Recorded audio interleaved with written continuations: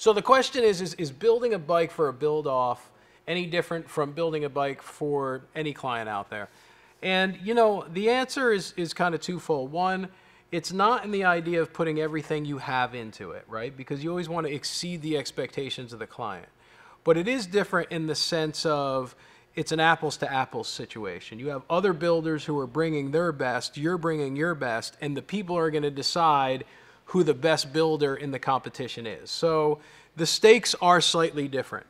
And the pressure, because especially when it comes to a live component, I found the pressure to be very tremendous.